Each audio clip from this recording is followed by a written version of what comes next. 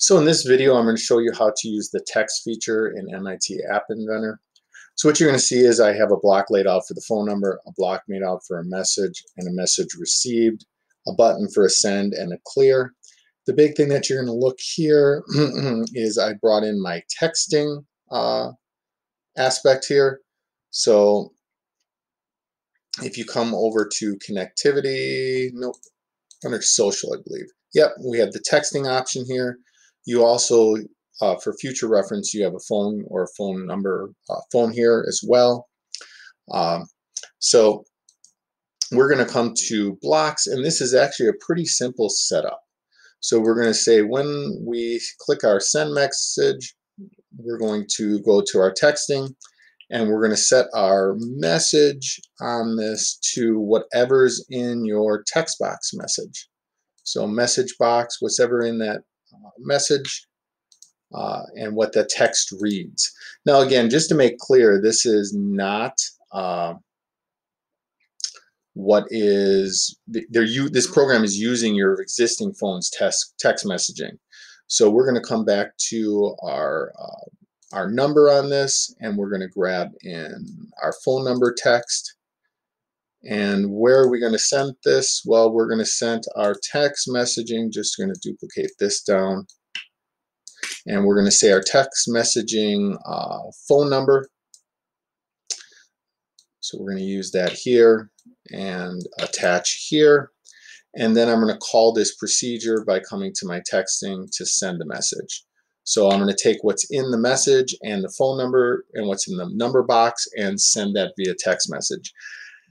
Now, believe it or not, that is it. So when I click on this then, I want to be able to, my clear button, all I'm going to do is take my text box. So I'm going to take these text box, text,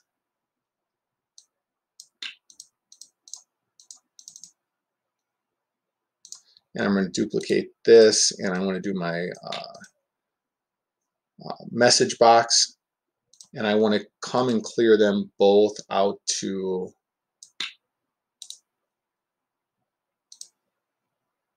blank. So that's just a nice little user attribute. You could also choose the user menus itself. Now, when I receive a message,